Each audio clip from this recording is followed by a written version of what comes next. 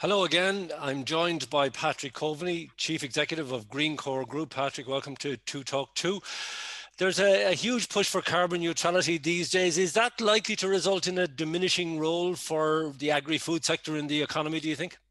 I don't think it'll diminish, but it will definitely change. The focus on, what kind of proteins we produce and eat, how we think about nutrition, how we think about food as a technology industry, and what that means for primary agriculture, food manufacture, food exporting, food retailing. That is definitely going to change, but it shouldn't diminish.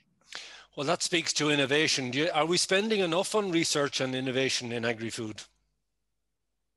I'm not sure you can ever spend enough, to be honest with you, Jim. I mean, there are certainly pockets of the industry that are spending a lot. I mean, what we're seeing in Kerry Group, what we're seeing in Glanbia, where they've got global innovation centers in Ireland now. I think we could do more in the university sector and have a greater level of alignment between the food industry in all its forms and third level education. I think we could do more there. But I think the essence of this is that we need to think about food as a technology sector rather than a sector that sits separate from technology.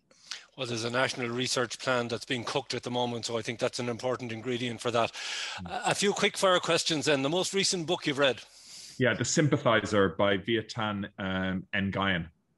You recommend? I would, yeah. Excellent. You're a Dublin resident now, but is Cork still the real capital? It'll always be that for me, I guess, Jim. And finally, your motto for life, Patrick? Play to your strengths. That's as good a motto as you could ask for. Patrick Coveney, thank you for joining us on Talk 2.